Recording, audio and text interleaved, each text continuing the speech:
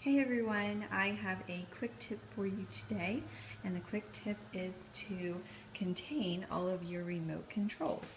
So right now we're staring at my media unit stand in our living room. This is it.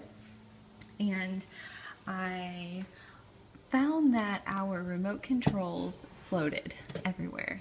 They floated all around, and that really annoyed me because it didn't have a home, and sometimes I would line them up like on top of here, and I didn't like that. And they needed a home. They needed a place where they all stayed.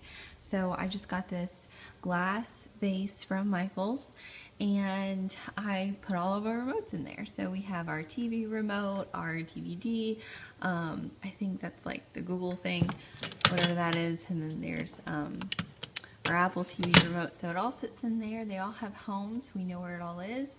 So when we're done using it, we just put it in this glass vase, and that's just that.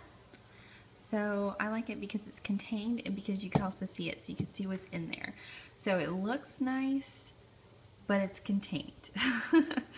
And I highly encourage you to find a place to put your remotes, whether it's a bowl or a tray or a vase like I have it, and whether you put it on your media stand or your coffee table or maybe a side table.